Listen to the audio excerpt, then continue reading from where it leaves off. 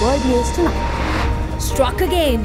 Second earthquake hits Afghanistan days after the first killed more than 2,000. Blood-soaked. Death toll in Israel-Hamas conflict nears 2,000 as the war enters its 5th day. On fire. Flights suspended as fire rips through multi-story car park at UK's Luton airport. Up and away.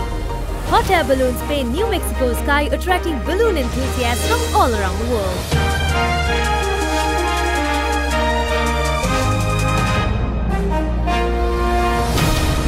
This is other Derana World News Tonight. Reporting from Colombo, here is Sanuvi Mudanayaka. Good evening and thank you for joining us on World News this Wednesday night. We begin tonight as another earthquake struck western Afghanistan, just days after a series of deadly earthquakes left more than 2,400 people dead.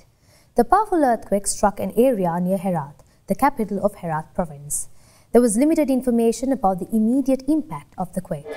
The office of Herat's governor said there had been huge losses in districts near areas that had been flattened by earlier quakes.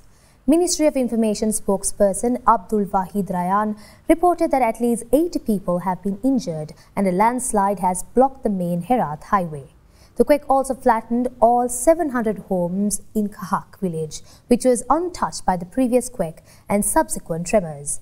The latest earthquake comes as Afghans are reeling from a 6.3 magnitude quake and subsequent aftershocks that struck the region on Saturday.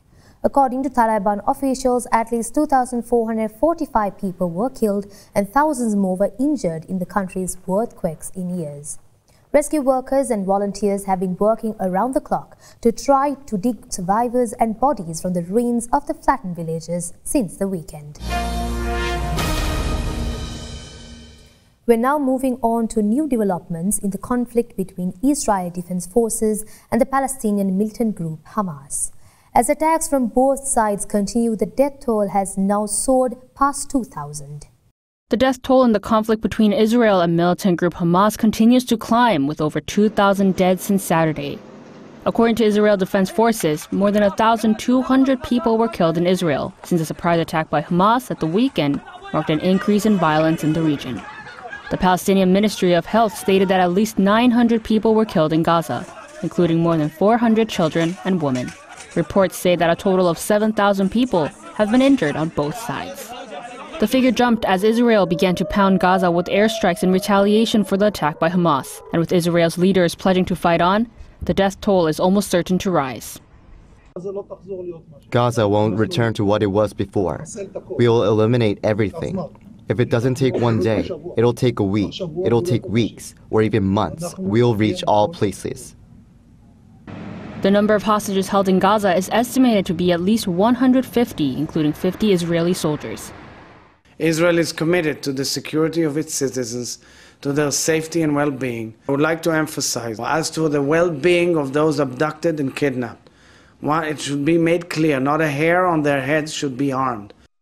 Meanwhile, the Palestinian Foreign Ministry says that the Israeli military used prohibited white phosphorus munitions, while Hezbollah and Hamas have claimed that they launched attacks from Lebanon into Israeli territory, which landed in open areas or were successfully defended.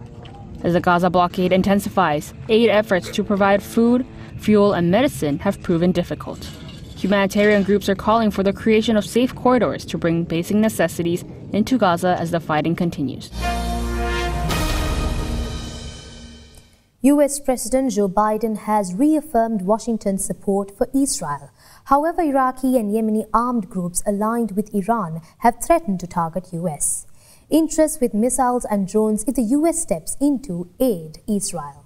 U.S. President Joe Biden on Tuesday denounced Hamas' attack as an act of terrorism, reaffirming Washington's full support of Israel in their ongoing armed conflict with the militant group. So in this moment, we must be crystal clear. We stand with Israel. We stand with Israel. And we will make sure Israel has what it needs to take care of its citizens, defend itself, and respond to this attack. There's no justification for terrorism. There's no excuse.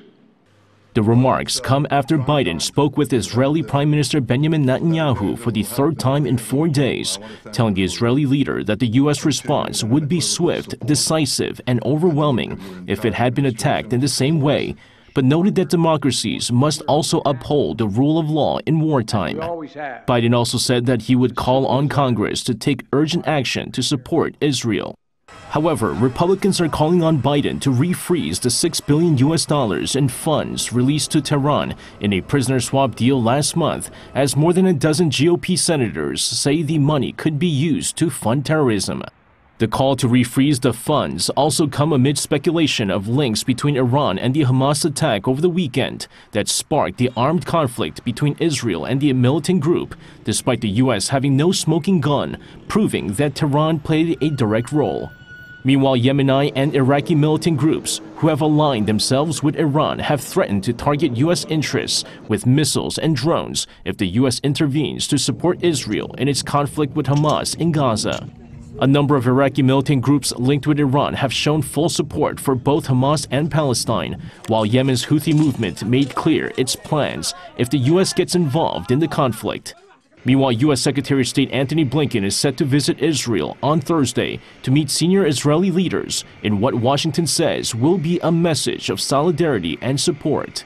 U.S. State Department spokesperson Matthew Miller told reporters Tuesday that Blinken will engage with Israel directly about the situation on the ground and discuss how the U.S. can continue to best support them in their fight. At least 29 people, including children, have been killed in a military raid on a camp for internally displaced people in northern Myanmar. All the victims were civilians. It is one of the deadliest attacks in the 63-year-long conflict in Kachin state. The aftermath of an artillery strike. At least 29 people, including women and children, were killed in Myanmar in the attack on a refugee camp near the border with China. The strike was one of the deadliest on civilians since the military seized power in the 2021 coup. That triggered conflict with the resistance movement and armed ethnic groups across the country. Video shared with and verified by Reuters showed residents in Liza preparing to bury dozens of victims in coffins laid out next to rows of freshly dug graves. The Shadow National Unity Government and the British Embassy in Yangon blamed the military for the shelling, which took place close to midnight on Monday in Kachin state. A spokesperson for the junta said the military was not responsible. China's foreign ministry called on, quote, relevant parties to resolve disputes peacefully and avoid escalation to ensure the security of the China-Myanmar border. Sources said artillery hit a camp for internally displaced people about 3 miles from a base in the town of Liza run by the Kachin Independence Army, which has been in conflict with Myanmar's military for years. A spokesperson for the KIA called it a massacre against our ethnic people, according to Myanmar Now. All flights at UK's Luton airport have been suspended after a huge fire ripped through a terminal car park. The fire service said that up to 1,200 vehicles may have been in the car park and subsequently damaged. 4 firefighters and an airport staff member were taken to a local hospital. They had been suffering the effects of breathing in smoke. The airport said in a statement that their priority is supporting emergency services and the safety of the passengers and staff. The ambulance services said a critical incident had been stood down, but it would remain on scene to support fire and rescue colleagues. Bedfordshire Police have also asked people not to travel to the area. Hundreds of people are stranded in Luton with no way of getting home, with many saying their cars were in the car park. There's a heavy police presence with many officials trying their best to direct people away from the scene. All the hotels are fully booked and many passengers said the airlines have simply dumped them. London Luton Airport is UK's 5th largest airport. We'll be back with more world news after a short commercial break.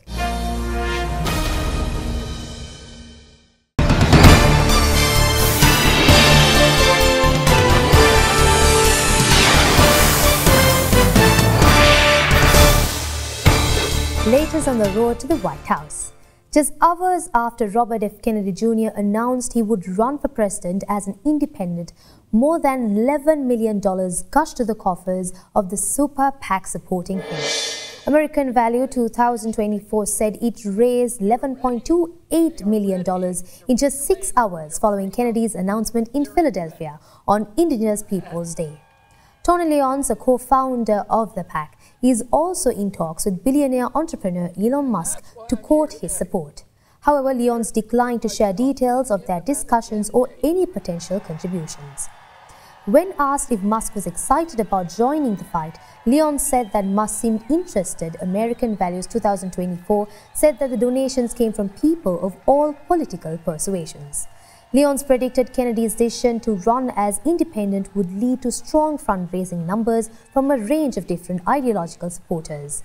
The PAC has raised money from prominent Democratic donors like Abby Rockefeller, but the majority of the money given to the PAC has come from Republican donors, including former Donald Trump donor Tim Mellon.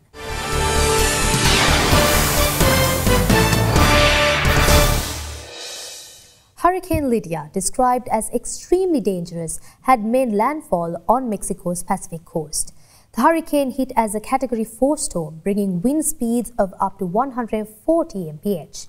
But the storm has weakened after moving inland, with the U.S. National Hurricane Center downgrading it to a Category 2 status. Authorities in the state of Nayarit said a man was killed when a tree fell on the van he was driving. Ahead of the storm, Mexico's President Andrés Manuel López Obrador announced that 6,000 members of the armed forces had been deployed to help residents. Residents took shelter from the storm at a nearby resort, with shopkeepers boarding up windows and piling up sandbags in case of flooding. Parts of Mexico's Pacific coastline have already seen significant flooding this week after Tropical Storm Max hit. Hurricanes hit Mexico every year on both its Pacific and Atlantic coasts. The country's official hurricane season runs from May to November, with more storms developing between July and October.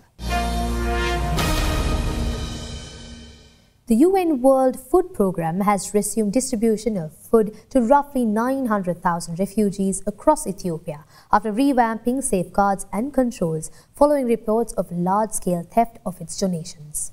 The UN's World Food Programme has resumed distribution of food to roughly 900,000 refugees across Ethiopia, it said in a statement on Tuesday. The aid was suspended in June, a day after the United States announced it was doing the same, following reports of large-scale theft of donations. Neither the WFP nor USAID gave details. However, an internal briefing by a group of foreign donors said USAID believed the food was being diverted to Ethiopian military units as part of a scheme orchestrated by federal and regional government entities. Ethiopia's army has denied that its soldiers benefited from any stolen food aid. The government had said it was investigating, but criticised the suspension. More than 20 million people need food assistance in Ethiopia following the Horn of Africa's worst drought in decades and a 2-year conflict in the Tigray region. The WFP had been providing emergency assistance to nearly 6 million before it halted the distributions. It says there have since been major reforms at all refugee camps in Ethiopia, with all 24 warehouses in camps now exclusively managed by the WFP. New procedures and training, it added, would ensure refugees are getting the right aid entitlements. Food aid was resumed in parts of Tigray in August.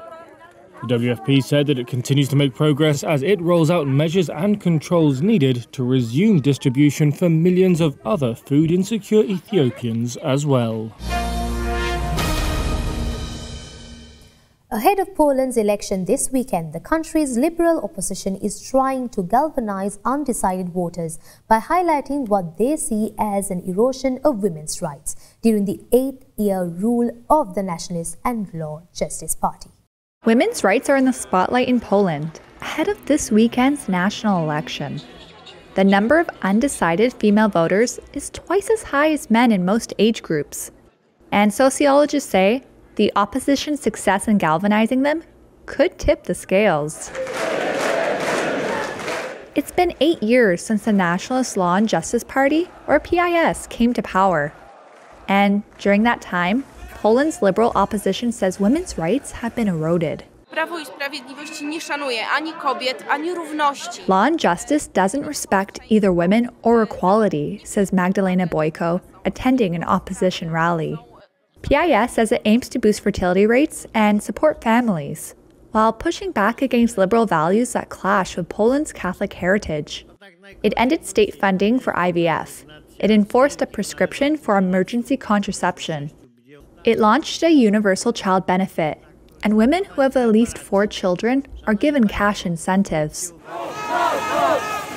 A constitutional tribunal ruling banned abortions in 2021. And though the PIS says it opposes abortion, it also claims it had no power over the ban.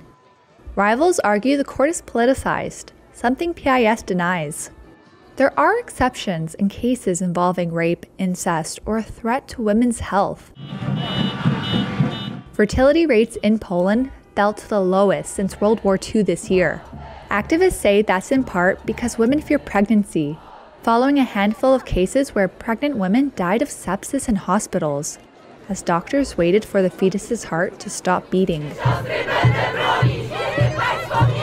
Massive protests that swept through Poland over the abortion ban may motivate some women to support the opposition, but it may also convince others their voice doesn't count. According to political scientists like Anna Masterka-Sosnowska from Warsaw University, I think we can see the source of it. For example, in the 2020 protests of women and men on the streets, this young generation in particular has been severely psychologically damaged, absolutely disregarded, ridiculed, and sometimes humiliated. The police were often brought in and used force. Therefore, this agency has become theoretically negligible.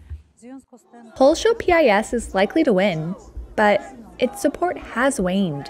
Some surveys show the mainstream opposition could form a majority government, even if PIS is in first place.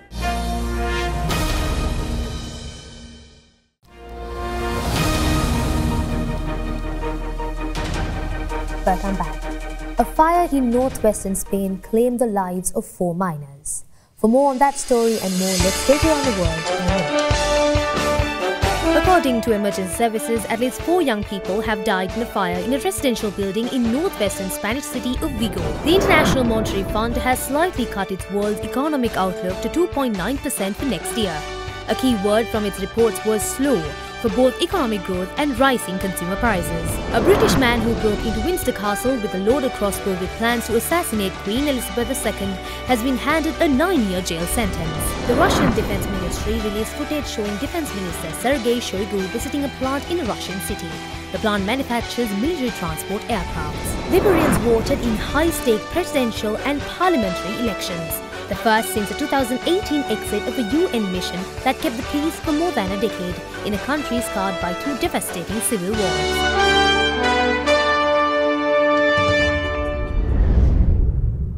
That is all we have for you on World News Tonight. If you miss any of today's programs, you can always rewatch us by catching us on our YouTube channel, youtube.com/Derana English.